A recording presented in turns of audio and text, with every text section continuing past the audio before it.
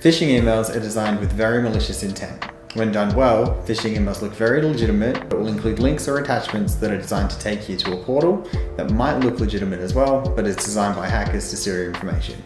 When you click on these links or attachments, malicious software may be downloaded onto your computer that infects it with viruses or captures your personal data. In this example, you can see there's no personalized to field, it just says "Dear Sir." The image is blurry, which can be from a legitimate source, but most of the time it's just downloaded from the internet.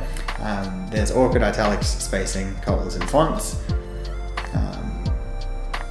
And yeah, there's spelling mistakes in the subject line, email contents, and the link looks like it's going to take you to a site outside of Australia.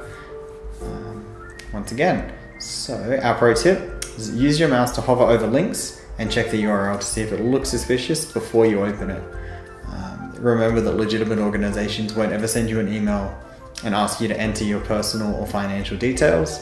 If you're unsure if an email is phishing, contact the company and confirm the email was meant for you.